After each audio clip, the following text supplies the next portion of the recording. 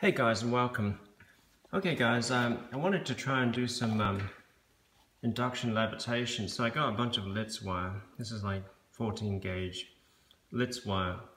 And wound it around this plastic funnel, which is probably not the best idea because plastic will melt really easily when the wire heats up. But anyway, I just wanted to kind of test it out to see whether this configuration would work. And I've got about, maybe it's doubled up wire, so it's probably around 10 turns of doubled up wire, 20 turns if it's not doubled up, something like that.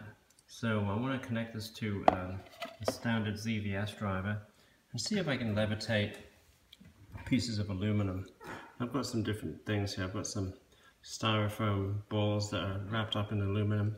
I've got a little piece of baking foil, and I've got a larger one, and I'm hoping that if I can drop them in the top of this funnel, they might at least be able to maybe levitate for a small amount of time.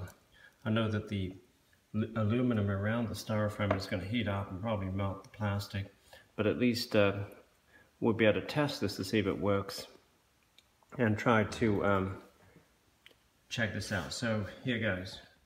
I got myself a variable switching power supply here. This one, you can vary the voltage from about 12 volts to about 30 volts. You don't want to really go too low on the voltage, otherwise the MOSFETs will overheat and probably blow up. So this is what I'm going to use, and this one's actually rated at 1 kilowatt.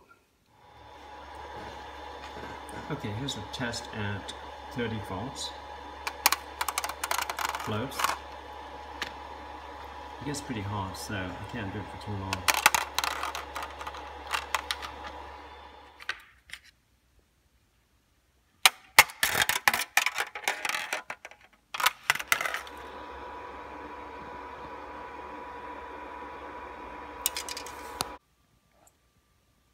Litz wire makes a great conductor for hot plates, so I just wound up some 14 gauge doubled up Litz wire here, connected it to the ZVS driver. I'm going to use a 30 volt power supply. I'm going to see if I can heat up this water in the bottom of this metal cup. So let's try this right now.